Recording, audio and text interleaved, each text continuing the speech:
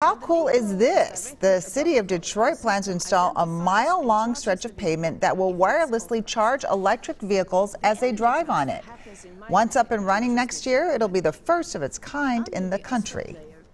New technology like that is making electric vehicles more accessible than ever. But what does it take to make the switch? And are electric cars practical here in Minnesota? WCCO's Erin Hassanzadeh got behind the wheel to find out. It's quiet, it's smooth. When Ruth Weber Kelly swapped her old car for a Tesla a few years ago, it was like upgrading from a Walkman headset to Bluetooth headphones. As we did more research, we said, yeah, we really like this. Ruth and her husband Peter will tell you the decision was easy, but it was just the start of their journey to go electric. When I'm out driving now and I look around, I think there are EVs all around me.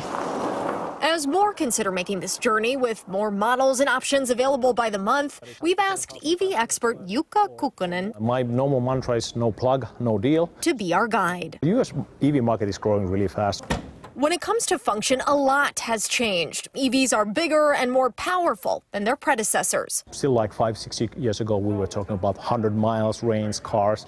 Now, as I said, average is over 250 miles. Which means road trips are on the table. You plan your route accordingly, and you try to time it with when you make a lunch break or some other stop. Need to drive carpool? How about this plug-in hybrid with room for 7? For those who really need the space. The cost to go electric is complex. Of course, the cost of the car itself ranges, but new EVs qualify for up to $7,500 in federal tax credits, and the used market is growing, though keep in mind those older models may not have that longer range. It's a fun car. Ruth and Peter paid $49,000 for their Model 3 with a distance upgrade, but save daily on powering the car and hundreds a year in maintenance. I can justify it from the sustainability standpoint. Peter and Ruth installed this level 2 charging outlet in their garage, and all in with labor, they tell me it cost about $900.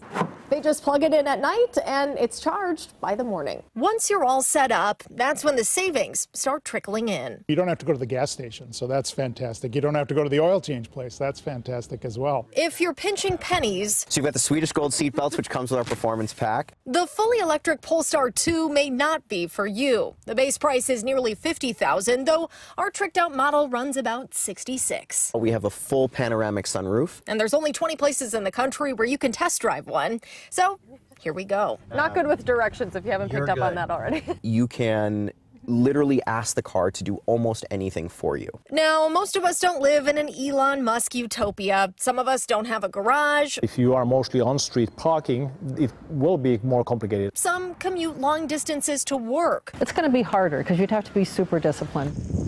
We also have a little thing called winter here, which eats away at your range. What are you getting on our polar vortex days? I'm seeing that range somewhere between about 190 and 200. Ruth and Peter's range drops 20 to 40% in the winter, but they say EVs heat up fast and are typically heavier, so do well in snow and ice. The cold weather doesn't impact the longevity of the battery. You are losing a decent amount of range, but the average person drives 29 miles a day. While there may be some speed bumps, the road to going electric seems to be fast-tracked. When you start to have Ford F-150s driving around in electric, that is when we start to see the change. Maybe you're driven by sustainability or the cool factor. But one thing is certain, the journey to electrify America is on. It's really cool to see how it's taking off. Erin Hassanzadeh, WCCO 4 News. Yuka says there are roughly 300 EVs on dealer lots in Minnesota right now. Like most vehicles these days, he says inventory can be a challenge.